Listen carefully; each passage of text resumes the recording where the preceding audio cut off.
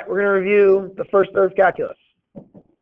We started with limits. That was the first actual lesson. And we introduced that notation, the limit as x approaches a of f of x is equal to L. It means the function values, the y's, are going to get really close to L as the x's get really close to a. We talked about there being two-sided limits. We can look as x approaches a from the right by putting a plus next to the a, to the right of the a. We could do a minus, which means we're approaching a from the left.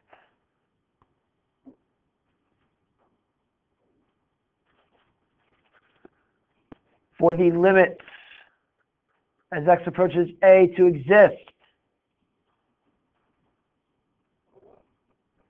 what must be the case? The left-hand limit must equal the right-hand limit.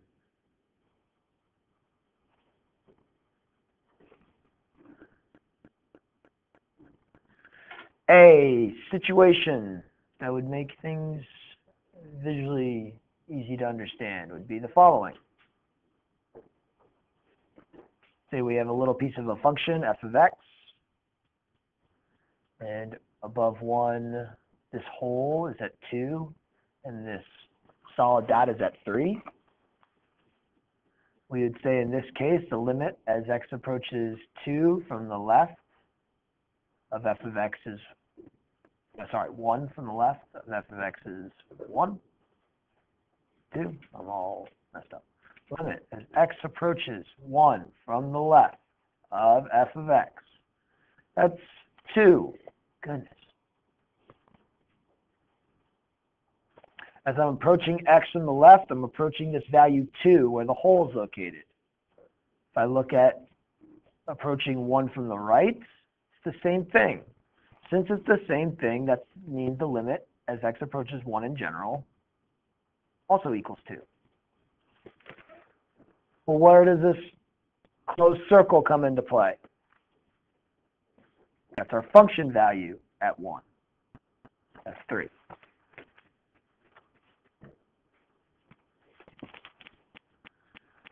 Okay, there are certain ways that limits do not exist. Whenever your left-hand limit does not equal your right-hand limit. So if you have a situation where you have a jump,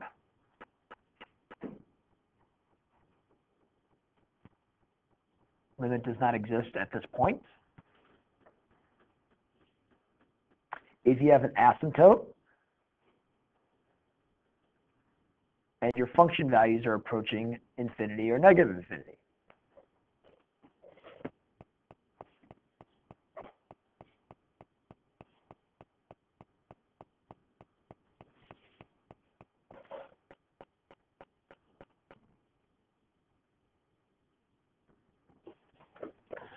Because the left-hand limit is positive infinity, the right-hand limit is negative infinity. They don't equal. Well, here's a question. What if we have a graph like this?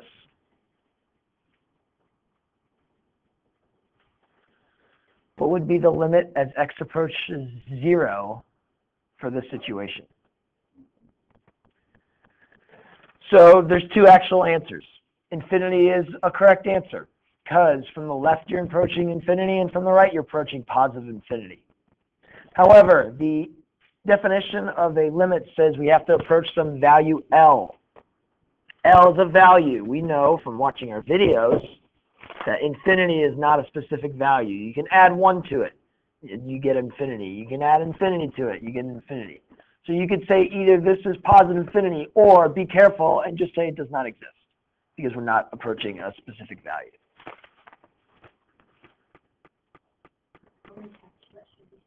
Does not exist. We'll cover it. And you will not make any mistakes.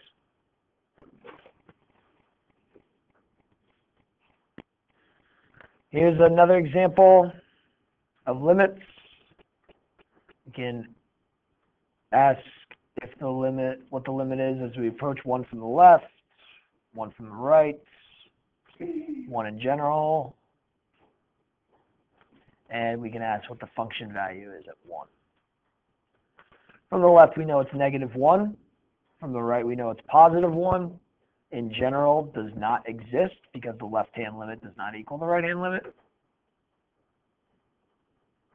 And we know the function value at 1 is 0. Cool? That was the introduction to limits. We talked about limits at infinity. So this is what a limit at infinity looks like as x approaches infinity.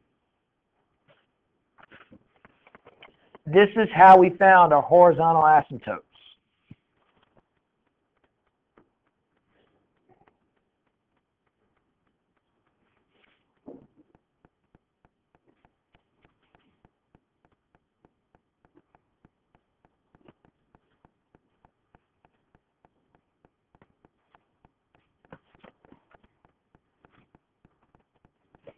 Okay, we see where our function is trending as we get bigger and bigger for our x's, and smaller for our x's.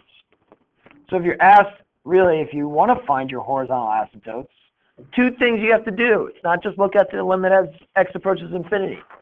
You have to evaluate the limit as x approaches both positive infinity, and you have to look at the limit as x approaches negative infinity of whatever your function is.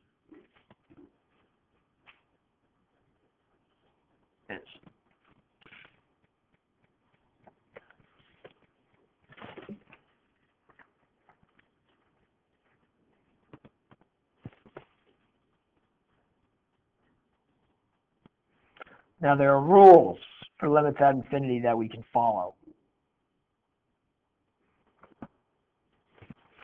And these are all as x approaches negative infinity.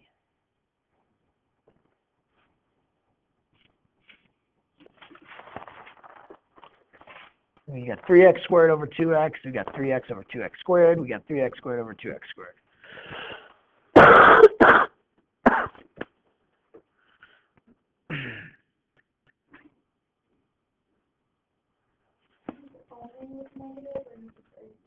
Just using negative for a reason. It could be negative or positive.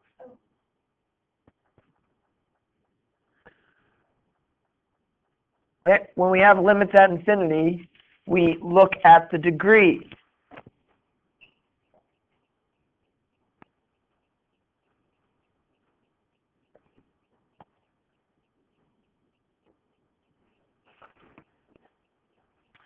If your largest degreed term is in the numerator, now it does not have to be just like 3x squared. It could be 3x squared plus x. This x would not mean anything. I could put plus 100. This 100 would not do anything. The 3x squared would dominate what would happen in our numerator, and the rest would be just insignificant. So if the degree is bigger in the top,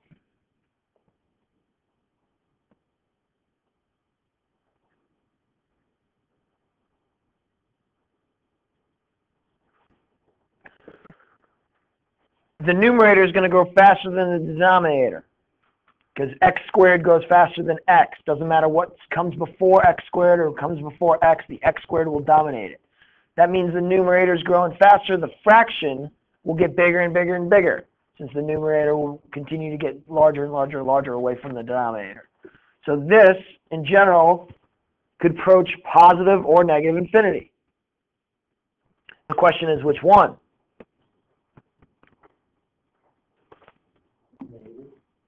Let's see.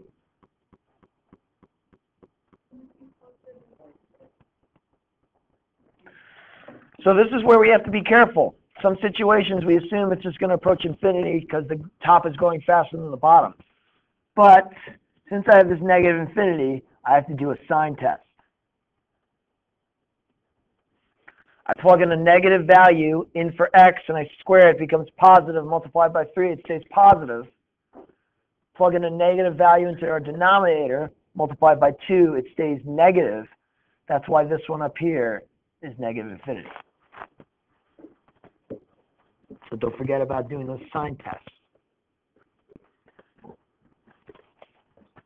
If the degree is bigger in the denominator,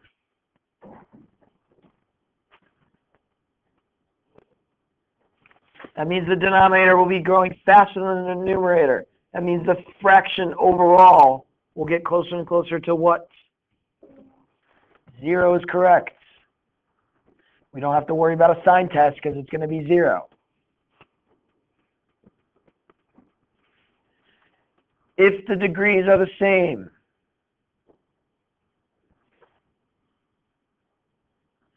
what do we look at? The numerator is growing at the same speed as the denominator. What will we be trending towards as we approach infinity or negative infinity? The coefficients.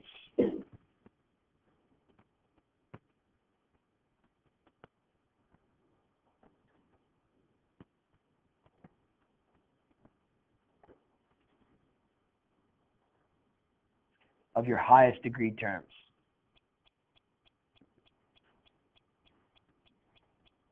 In this case, it would be 3/2. You can check your signs, but they would pretty much cancel each other out if it was cubed or squared or whatever. Now, question. Would they still cancel out if it was like an x cubed plus x squared? So, if we had, say, something that was a limit as x approaches infinity of x cubed plus 3x squared plus 50x over x cubed plus 10x squared plus 12x, what would this limit be? 1 is correct. Why? Because as we continue to grow faster and faster and faster, this stuff, even though there's a lot of it, just doesn't really matter. It will become less and less significant as x's get bigger and bigger and bigger. This will dominate our function. This will trend towards 1. So even if the numerator had x cubed, x squared, and all that, and the denominator only had x cubed, it would still just be x cubed. Yep. That will dominate things. Now, what is interesting we need to bring up is the comparison between, say, like 5 to the x. Nice find. And something like x to the 5th or x to the 20th. Which one would we consider to be a bigger degree? The x to the 20th or the 5 to the x? 5 to the x would be the greater degree. This would actually be the biggest degree.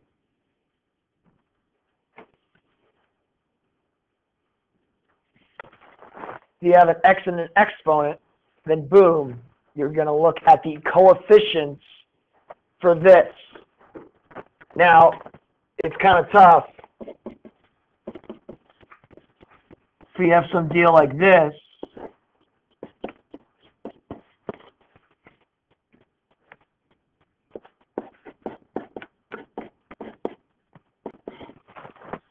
what would that be? It would just be -1. That's exactly right. If I change this to 2 to the x,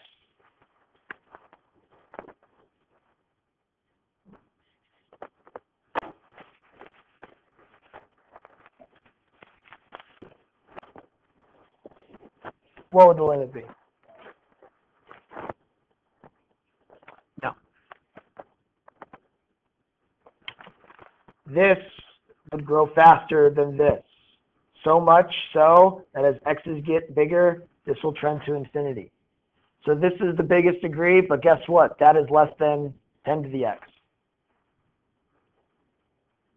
Because it's 10 to different powers. 10 times 10 times 10 times 10. Relative to 5 times 5 times 5 times 5. So you can look at the base once you turn the exponent into a variable.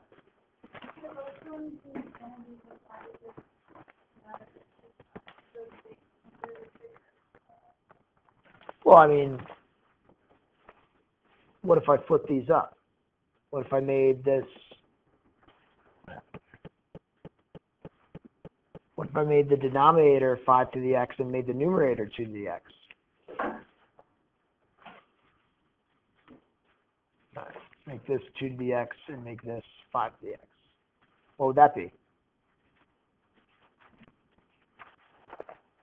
They're both going to infinity, right? But what's growing faster, the numerator or the denominator? The denominator. If the denominator is going faster than the numerator, what's this approaching? 0, not negative infinity. Okay. Okay? So, what's interesting, though, is that these react differently when we have variables in the exponent form. They react differently than, like, x squared. Let me show you an example. We'll have e to the x, and I'll compare it to x squared as we approach infinity. And then I'll have e to the x, and I'll compare this to negative x squared, or just positive x squared as x approaches negative infinity.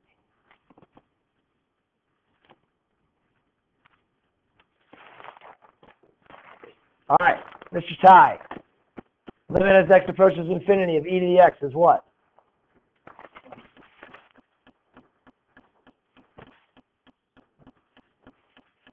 If I plug in big numbers in for x, what happens to this? Is it going to grow? Is it going to go to 0? It's going to grow. Good.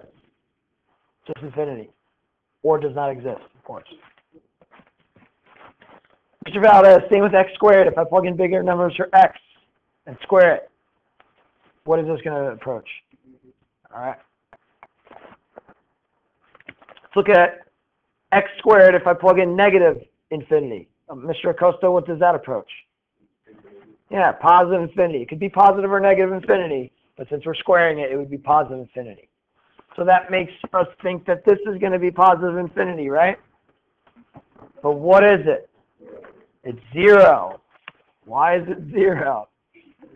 Because you plug in e to the negative infinity, and sure, that's going to grow, but a negative exponent is like 1 over e to the positive exponent.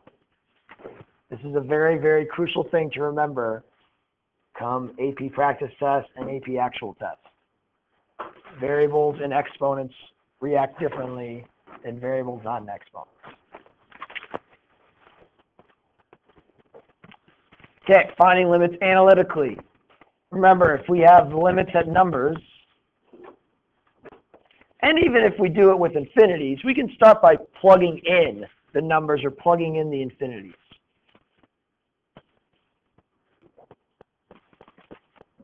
If you get a number out, well, that means your function's defined at that number. That means that's got to be the limit.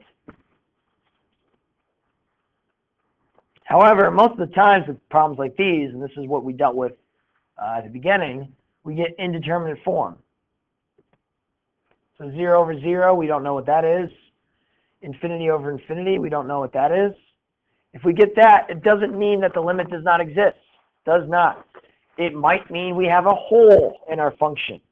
And we know that holes in functions have limits because we're going to be approaching the same point from either side of the hole.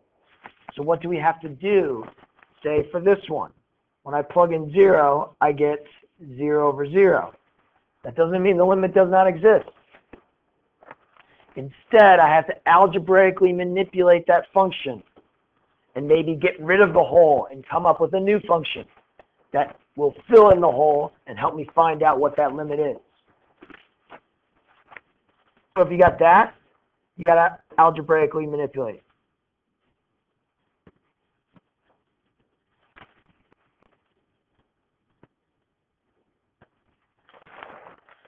You remember what we did. We factored. We multiplied by conjugates. We found common denominators. All those fancy-dancy algebraic things we learned at the beginning of the year.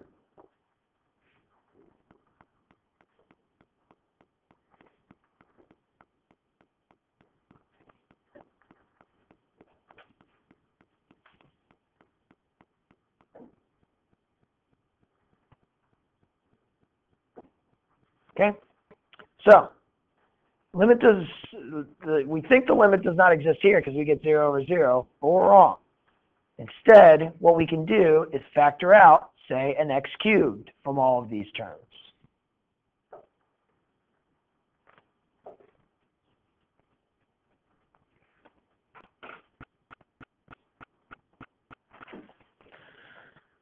When stuff cancels, we have a new function that fills in the hole, which we can then plug in 0 into to find out where that hole was located.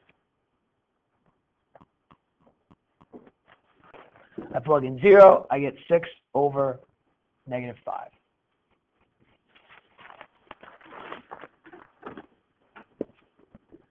Second one is the same deal. We can have as x approaches 2. If I plug in 2 into x squared minus 4 and x minus 2, I get 0 over 0. Does not mean the limit does not exist. Instead, attempt to algebraically manipulate it to create a new function, a function that's going to be considered like the dominating function, which will help you see what the function is going to look like, and then plug it in, because most likely what you did eliminated the hole that prevented you to plug it in the first place.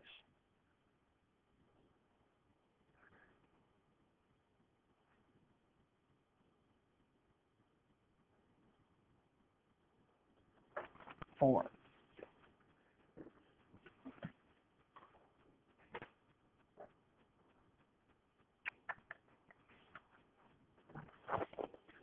Okay, so after we talked about limits, do I want to do continuity first? No.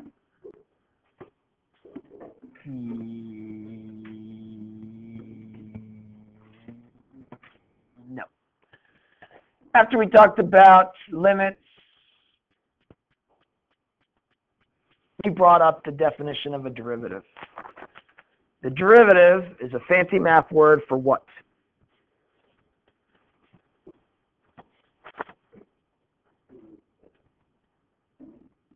The slope of a function at a point, or the slope of a tangent line.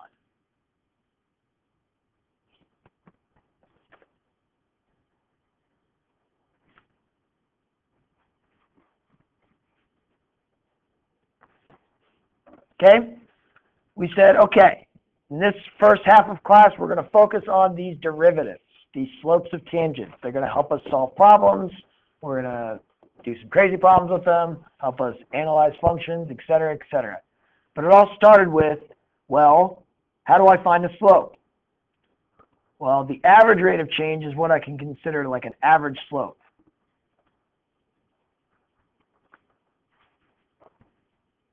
We found that the slope of any 2 points is f of b minus f of a over b minus a. That's the average rate of change of something. That comes from your y2 minus y1 over x2 minus x1 slope formula. Well, then we said, well, what if we took these 2 points and made them infinitely close to each other so that they're pretty much on top of each other? Well, what happens is we have a situation where, say, 2 points here and here give us this slope. We put them on top of each other, all of a sudden, we get that tangent slope. How do we do that? How do we find this instantaneous rate of change, which is a derivative? We took the slope by taking the limits as h, which we considered a distance, approach 0. So that means the distance between these 2 points was close to 0. How we talked about the 2 points was, we said the first point is a function value with that distance away from my original function value here. I subtracted my function value at that point, and I divided it by my distance, my x distance, which was an h.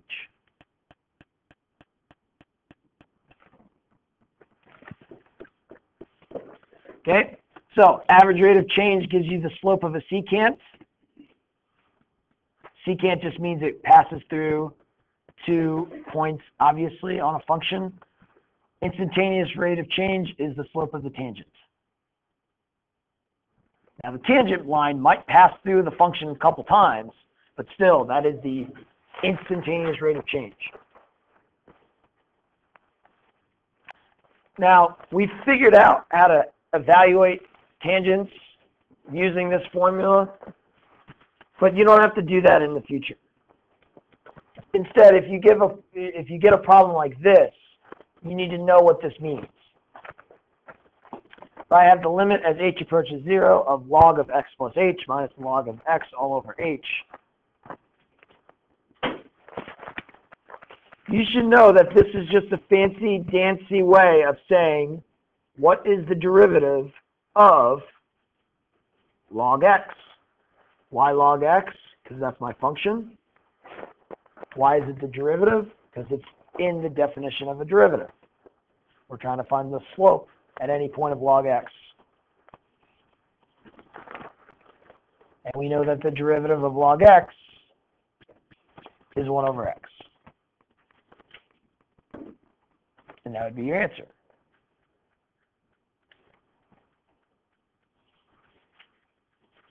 Same with something like this. You can see x plus h cubed minus x cubed. And you'd be asked this on your AP test.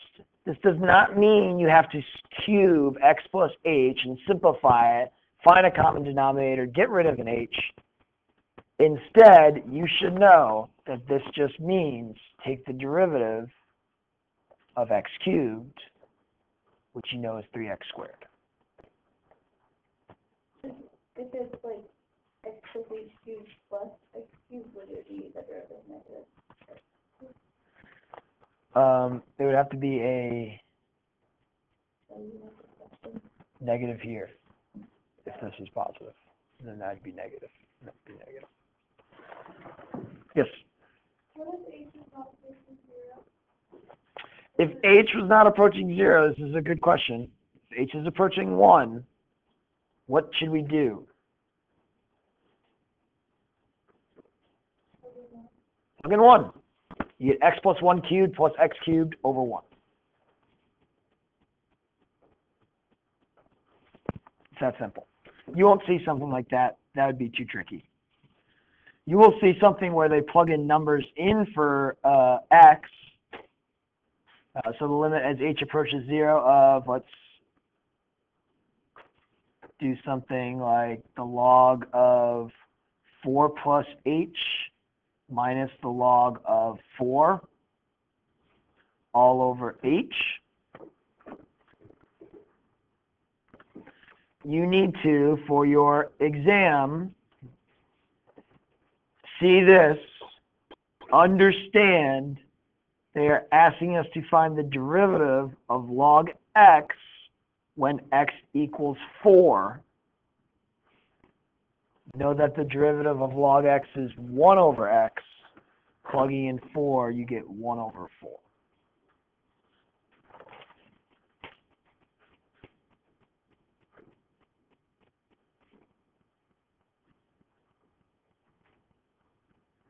Okay? So, we talked about, hey, now we're going to talk about tangent lines. Well, not always will we have tangent lines. And this is when we start talking about continuities, being continuous. And then we started talking about if we're differentiable, what it means to be differentiable. So let's talk about being continuous. Function's continuous if there are no holes or vertical asymptotes. If it's just a smooth curve or straight line, you're continuous. To check for continuity, you have to check that the left-hand limit is equal to the right-hand limit, which is equal to the function value.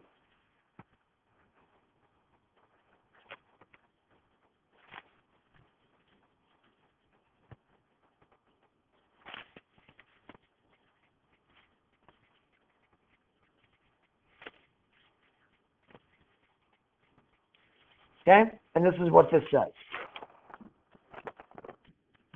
If you have a hole, you're not continuous. If you have a vertical asymptote, you're not continuous. But the key is, you got to know which ones are removable, which means the limit exists, and which ones are not removable. Removable are holes. Okay? We have holes when our function can be simplified and the hole goes away.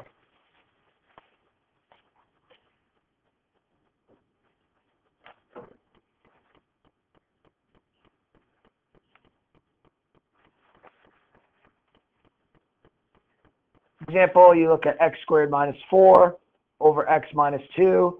Since I can simplify this to be x plus 2x minus 2,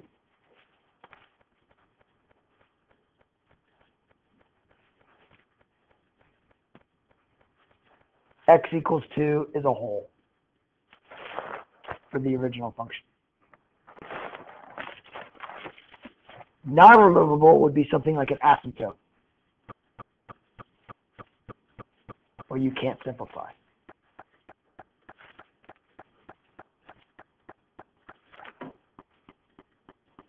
If I have x plus 4 over x minus 2, x equals 2 would be a vertical asymptote.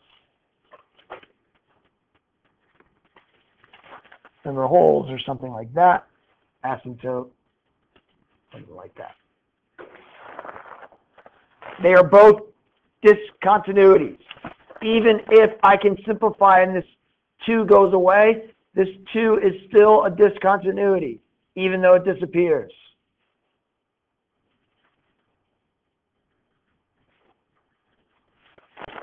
A lot of people messed up on that when we took our test. We said, oh, this went away, so we're continuous at that point. Not true.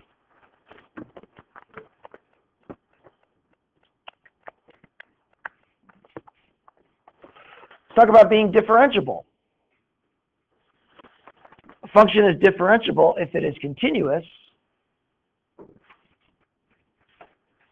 and if the left-hand derivative or the slopes of the tangents to the left of my point equal or approach the slopes of my tangents from the right of my point, which is equal to the actual derivative at the point. Okay? So,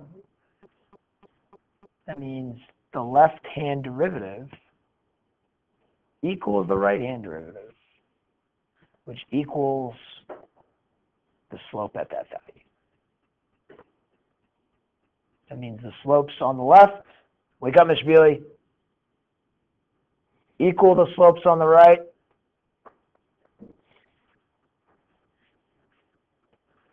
which equals the slope at the point.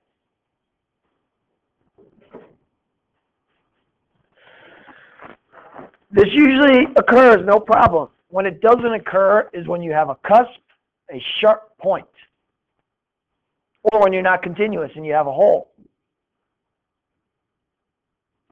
So, example of a cusp is when we have this. We are not continuous here, or not differentiable here. A sharp point, an absolute value. We are not differentiable here. We are not continuous. Even though the left-hand derivatives will equal the right-hand derivatives at this point, this is not continuous, so it's not differentiable.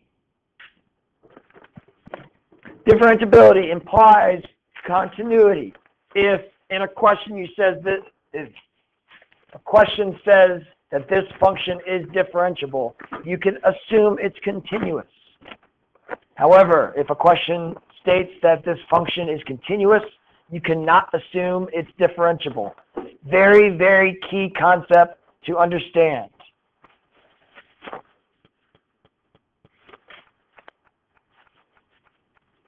I see a lot of questions where they'll state just something. The question states that f of x is differentiable.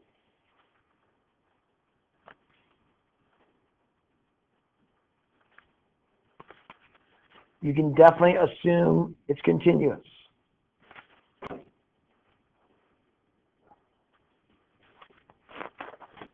Not the other way around.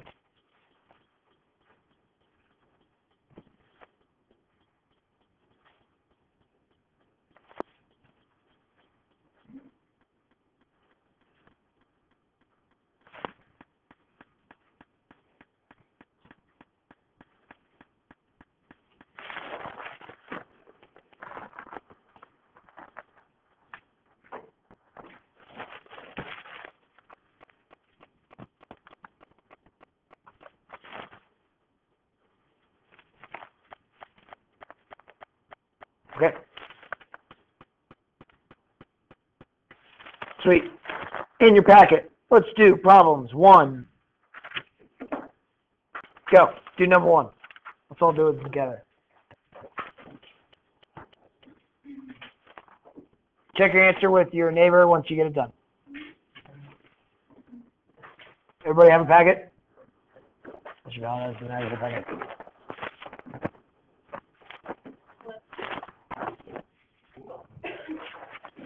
We'll start with number 1. You guys have the evens from 2 to 40 for homework over the next 2 nights. They will take a while. And it will take a while, yes. And I don't want you to be discouraged to just start circling answers. Try your best. Understand, though, that these problems are a little bit harder than the actual problems you will see. So don't get discouraged and just give up. Number 1 is not harder. Number 1 is should be a standard problem we can do. Same with number 2. We'll get to some more. Number 3 is a piece of cake. Number 5, maybe not.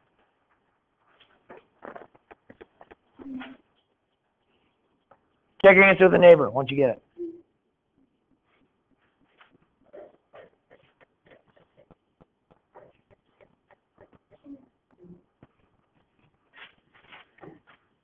Everybody get negative 8/9. All right, do number 3.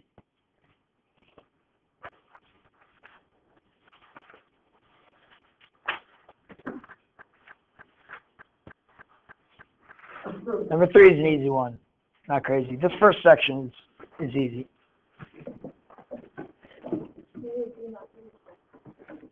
Nope, skip number 2. We're just going to do some odds.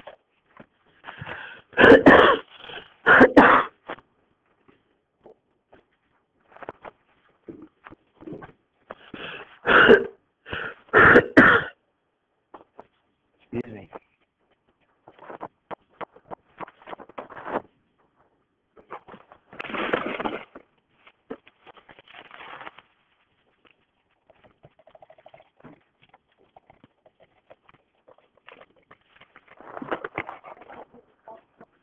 What? That helps me get better. Yeah. All right, what do we get for 3, Mr. Bewley? So why do you say that 3 is false? Well, that would be true if this says f of 1 exists. F of 1 does not exist, but the limit does exist. Because the limit from the left is 3, the limit from the right is 3, so that means the limit at 1 is 3. They all exist, they're all true. Common mistake. Don't worry about the holes. That means the function value doesn't exist, but the limit exists at holes. We get examples like that. Have you ever tried eating orange peel? No. I heard it's the healthiest part. I tried it. You tried it? Some people put orange zest on like desserts and stuff in fancy dancy restaurants. Okay, number 5.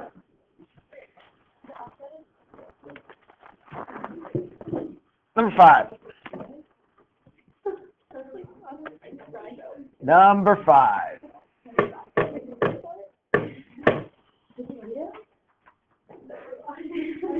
Number 5.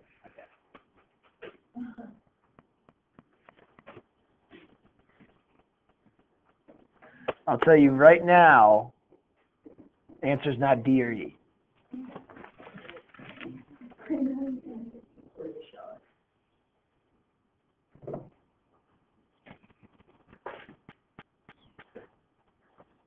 Remember, when you plug in A and you get 0 over 0, you need to try to algebraically manipulate.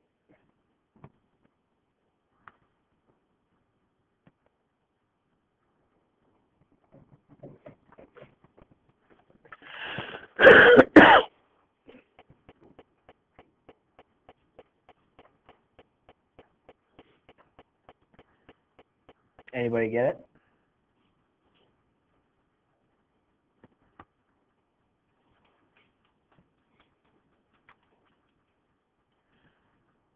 Next hint is that you have to factor the denominator.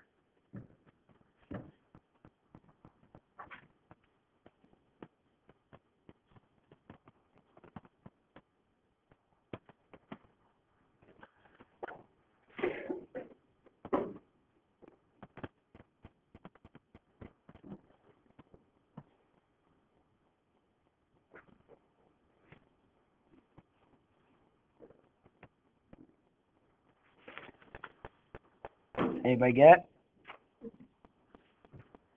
Kobe, what'd you get? I got B. B is correct. How do you get B? Well, you need to recognize that if you have like a difference of squares, that's like x squared minus 3 squared. You can make it look like x plus 3 times x minus 3. Well, look at this x to the 2n. We know using our products of exponents, you can look at that like x to the n squared. So we have x to the n squared minus a to the n squared. As long as we have squares, whatever is inside the parentheses can look like x, or will be the two terms that we'll put in the plus and then the minus. So this will be x to the n plus a to the n times x to the n minus a to the n. And then up top we have x to the n minus a to the n, which will cancel with that other one.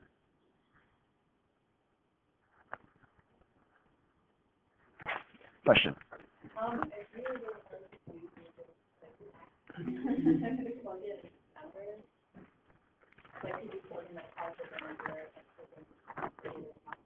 Sure. I don't think that would work. But then you'd have to notice, like, you would still have to factor, right? But you can use numbers to factor. Yeah, I like it. Go for it. Pick some numbers. Maybe it'll be easier to see. When you plug in a for x, you get a to the n plus a to the n. Well, that's 2a to the n. But yeah, pick a couple numbers. Pick 2 for a, pick 3 for n. I would stay away from numbers like 1, like 0. Negative numbers could confuse you, so stay with that. All right, do number 6. Number 6 is a great problem. It is a homework problem, but we'll do it right now.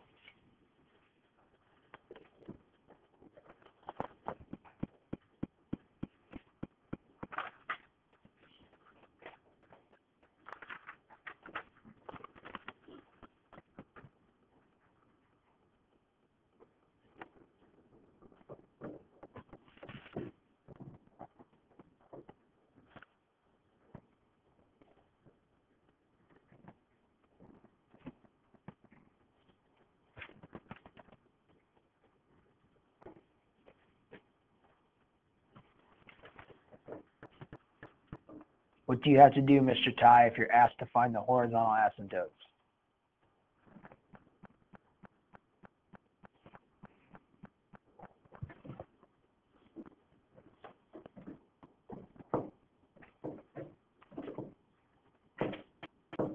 Mr. Acosta, did you write it down?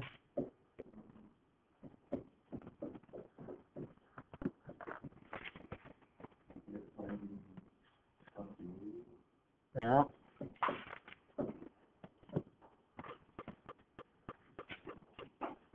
You have to find the limits at positive and negative infinity. That's how you find horizontal asymptotes. Horizontal asymptotes are like, what are your functions trending towards? Okay? This is a horizontal asymptote. My function's trending towards this value. I look at what my function is approaching as x is approaching infinity and negative infinity. So do that.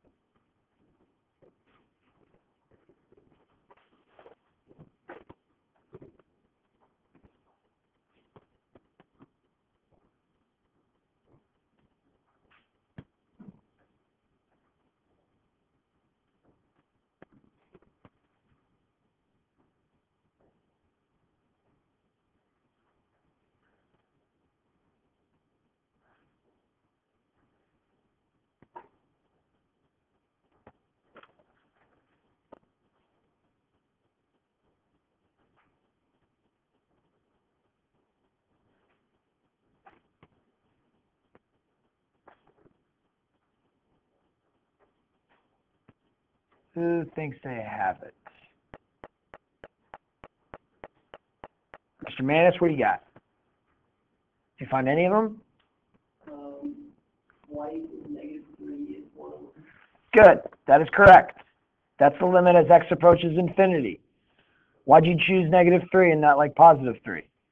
Because it's 3 e to the x over negative e to the x. Exactly. You look at the coefficients, which is correct.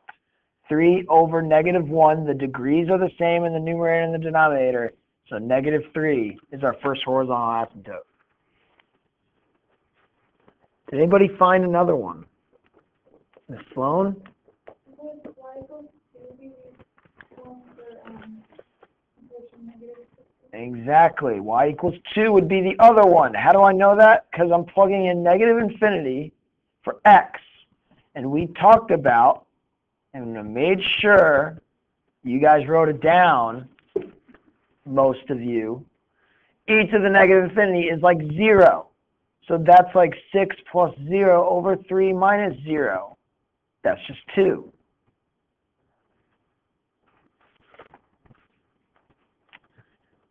All right, let's do number 7.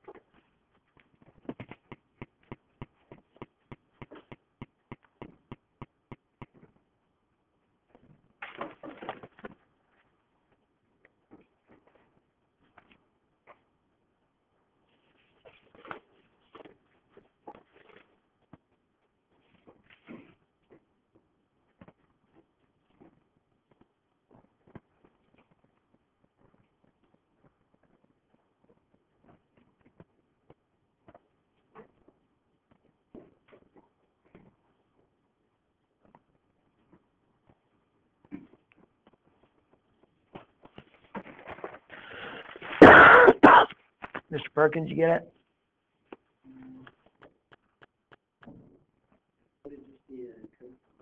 It would just be cosine, but it would be cosine x when x equals pi. It would be the derivative of sine, but when x equals pi.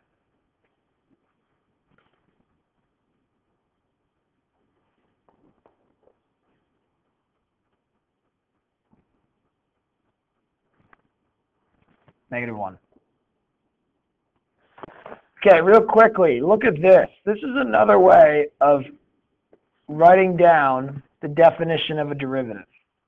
This is the same thing as this, only it's 2 points, f of b minus f of a over b minus a, but it's instead of b, it's x, and it's as x approaches a. That's like your 2 points are practically on top of each other.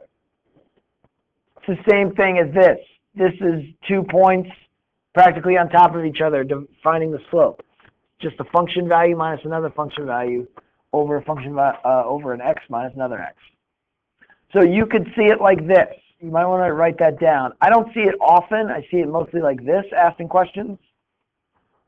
But who knows? Sometimes it pops up. Well, let's do 10. Number 9, well, we can't do just yet because you don't remember how to take the derivative of inverse tangent. Yeah. It was.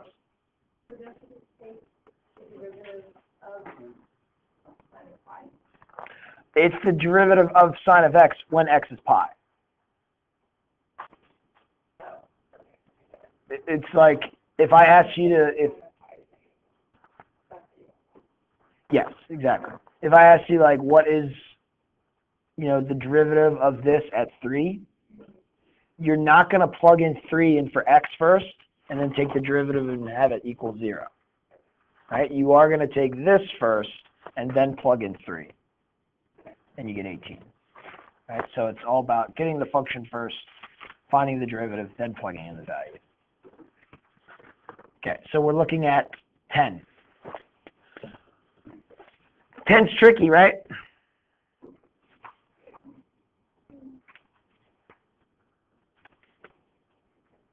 Look at E and D. This says the derivative of your function at your x value equals a number. Well, what's the derivative of your function? That's just the slope of your function at that specific x value.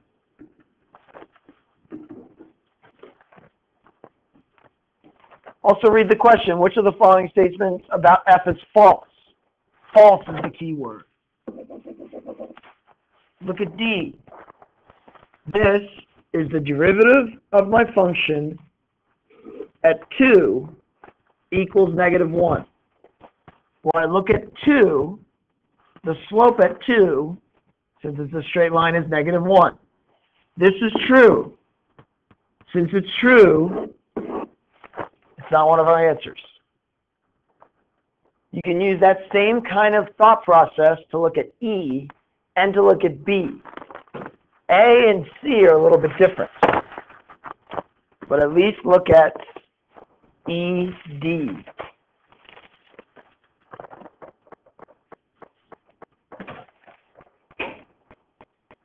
E and B.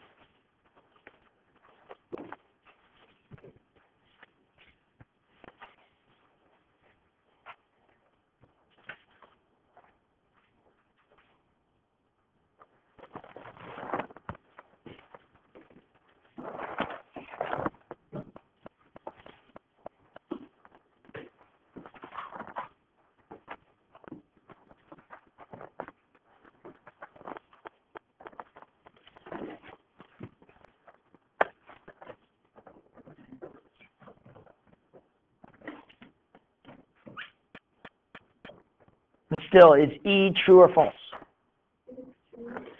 E is true. If you look at 1, we have a sharp point. That means the derivative does not exist. Eliminate that. Mr. Bewley, look at B. Is B true or false?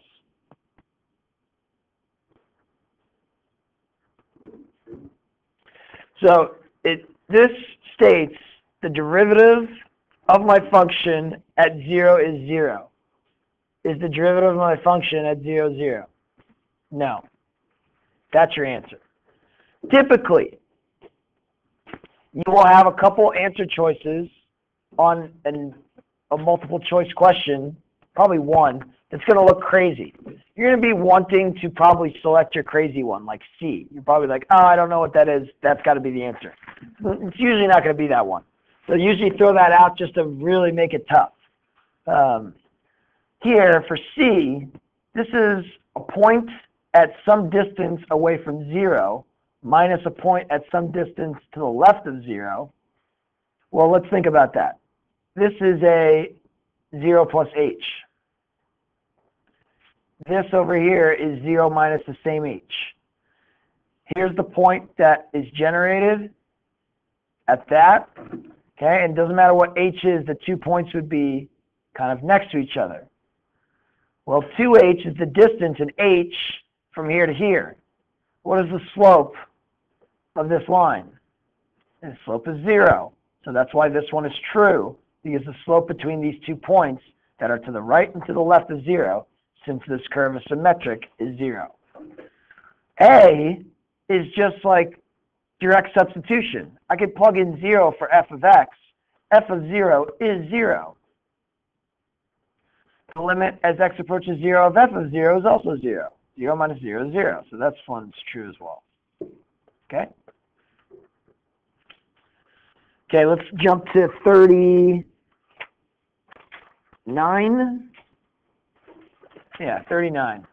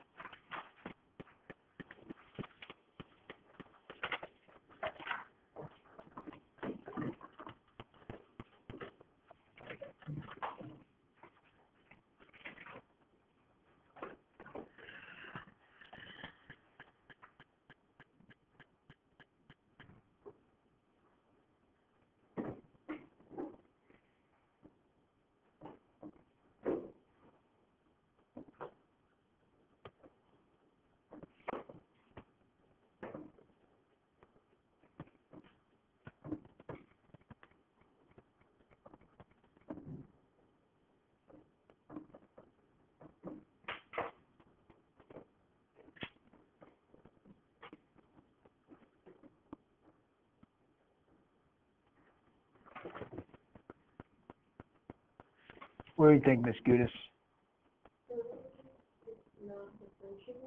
Yep. So 1 and 2. See? Good. 41. 41 stuff. Because of this guy up top. Which of the following statements about f are not true? It has a limit, it's continuous, it's differentiable. The derivative of f prime is continuous when x equals 1. Well, let's find part 1. Does it have a limit?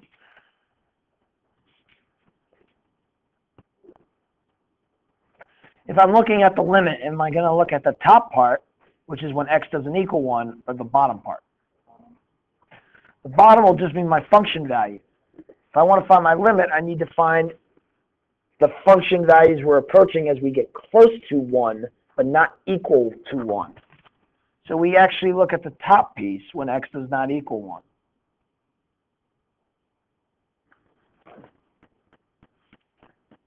Now I plug in 1, I get 0 over 0.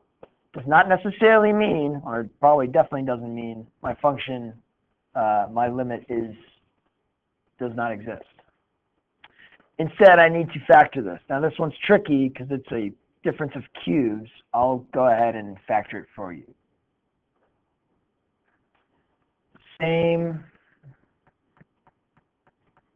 opposite, always positive.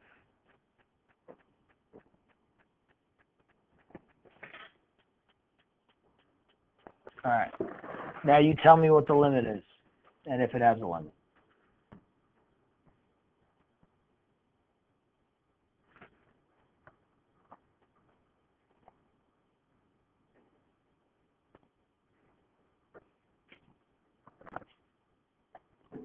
Does it have a limit, Miss Elliott? No.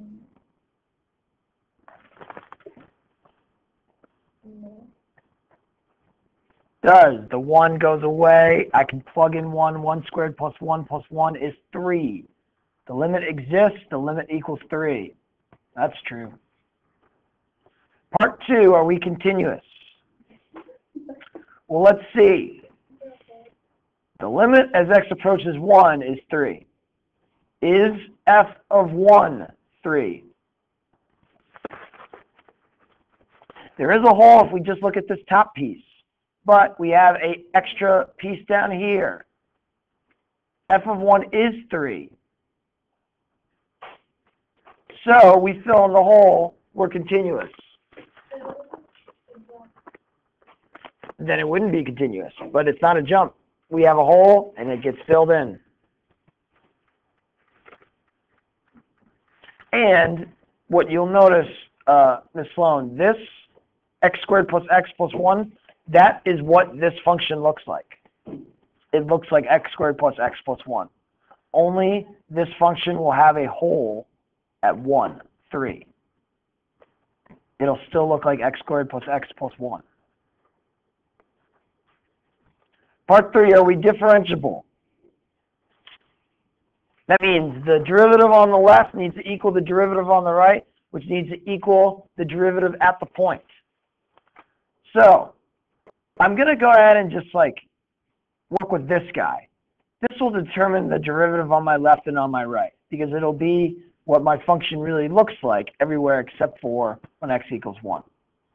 So f prime when x does not equal 1 is equal to 2x plus 1.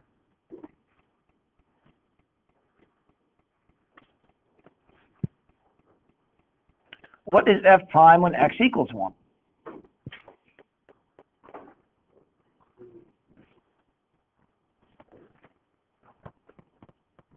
Just 3. It's the derivative of 3x. Now, does the derivative of this equal the derivative from the left and the derivative from the right?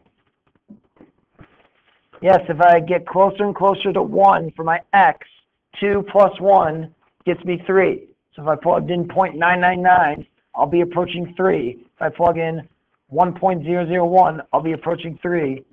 So the derivative is 3 at 1, and we are differentiable at 1.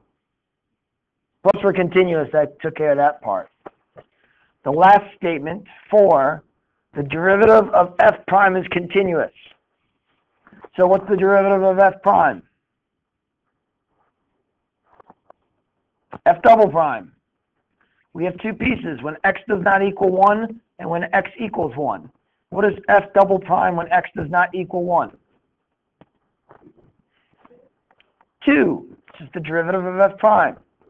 What's the derivative when x equals 1? 0. Would this function, this second derivative, be continuous? No. Why? Because we're at 2 until we get to 1, and then we have 0 at 1, and then we're back to being at 2. So this is not true. Before we move on until the last kind of third of the notes, look at all this. Okay? Typically, for all these problems, these multiple choice problems, you're going to have a lot of stuff that you need to write down. And there needs to be a lot of work to go into your answers. You're used to multiple choice, especially for these like big kind of comprehensive things, being just like look at it, know it, circle the answer. It's not going to be the case for these. If you are circling without writing stuff down, you're not going to get them right. There's got to be work involved. There's got to be lots of calculations involved. So don't get into the state of C, circle. Get in the state of C, figure out what you can do, try to do some stuff, see if you can then really come up with the answer. The answer should be obvious and it should be exact. Now, of course, this problem right here, I would say this one is definitely above the level of the AP exam. Okay? How much? You know, a little bit. I would say that this x cubed minus 1 would probably be an x squared minus 1. I would say that, you know, maybe these options, they're too many. Maybe it'd just be 1, 2, or 3. I'm not sure. But all of these problems, most of these problems will involve a lot of work like that, where you're checking and rechecking and going from there. Don't just look and get the answers. Okay, moving on quickly. Derivative rules. Don't forget to use your calculator to find derivatives if you can. If you want to take the derivative of, say, log x e to the x, when x is 2, you'd type in and derive of log x e to the x with respect to x when x equals 2, and you get your answer. Remember that if you do find an f prime, this is a slope generator.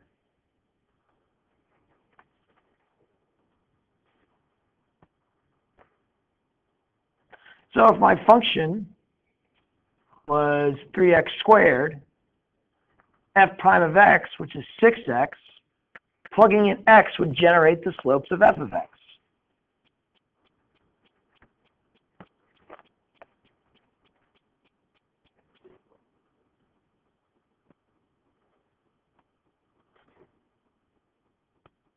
Okay?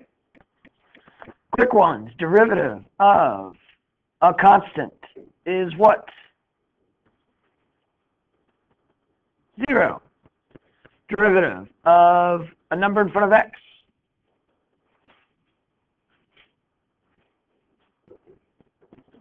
Just a number. That goes for a number in front of any function. It would just be the number times the derivative of the function. The power rule. What's the derivative of this, Mr. Bewley? I hate that seat over there for you.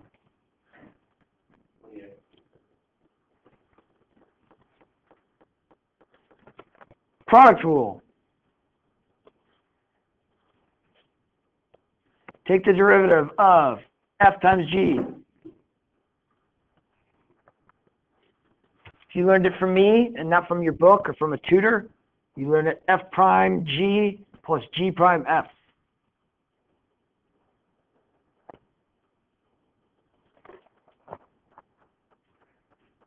Of Quotient rule.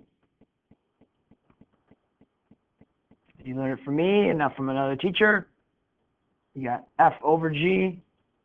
You learn it as F prime G minus G prime F.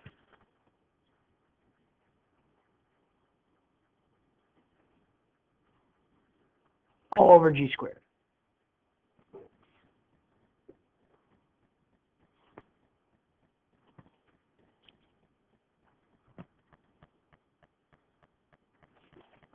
And finally, the chain rule. You learn as a composition of functions. When you take the derivative of it, you get F prime, derivative of the outside, leave the inside, times the derivative of the inside. Quickly do an example of the chain rule. I could have something like sine cubed of 3x squared plus 2x.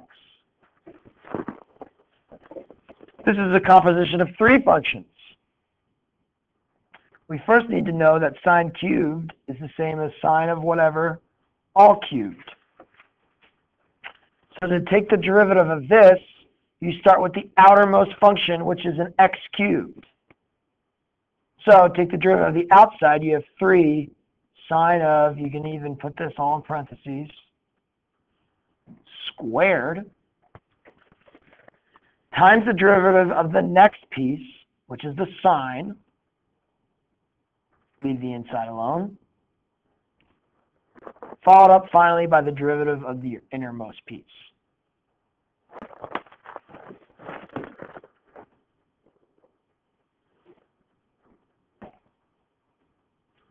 Do you have to simplify? Maybe, depending on if it's a multiple choice question or not. If it is a multiple choice question, you might have to simplify to see the answer choice that they give you.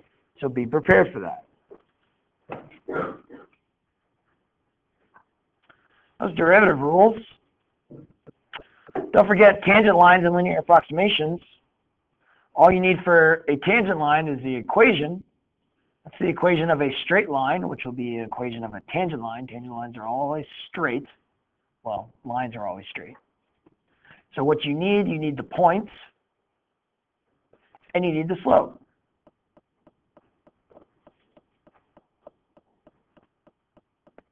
So, f of x is equal to 4x cubed.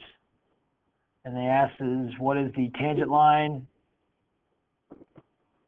when x equals 1? Well, I need f of 1, which is equal to 4. And I need f prime at 1.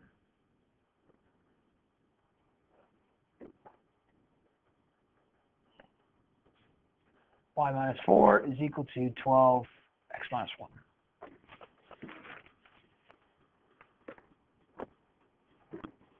Use that for approximations. You can plug in 1.1, and that'll give you a reasonable estimation for what your function is for x cubed when x is 1.1. Do that real quick.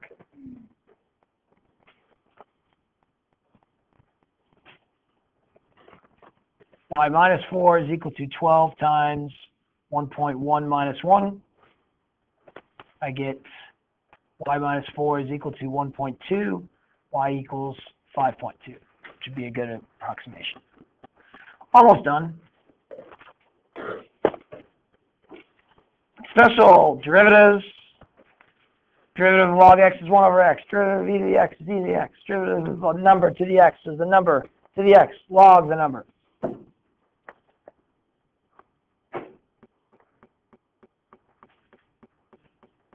The derivative of inverse sine is 1 over root 1 minus x squared.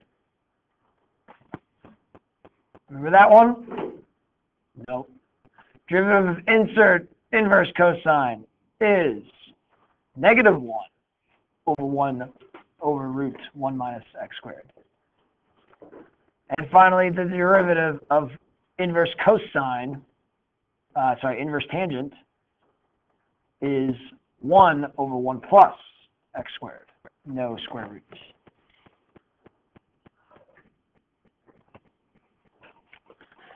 Implicit differentiation. Remember, the derivative with respect to x of y is dy dx. Do not forget, when you're doing implicit differentiation, to solve for dy dx. You would take the derivative of the entire side, get 2x plus 2y dy dx is equal to 0. Solve for dy dx.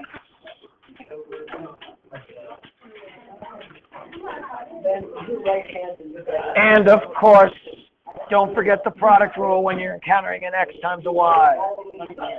The derivative of this is f prime g plus g prime f. Very end of it is right now online.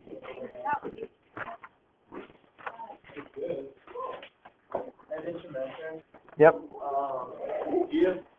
Am I okay to come in to Friday during second period? I had that whole second period call. Is there somebody who can like come in, or like you could just have someone talk to it for me? No, I'll be doing another calc class. Okay. Come in before school 2 days in a row, or after school 1 day. I know how many you got wrong. And we forgot about inverse derivatives. I didn't set the curve yet. Inverse derivatives.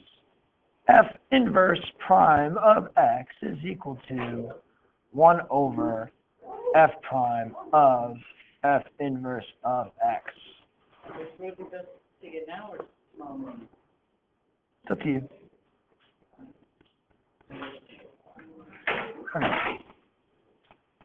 Typically, we say f inverse of x is equal to some missing number. I take f of both sides. I get x is equal to f of that missing number. You can either guess and check to find that number, or you're probably given that number in the question. All right, do your homework. 2 to 4 even.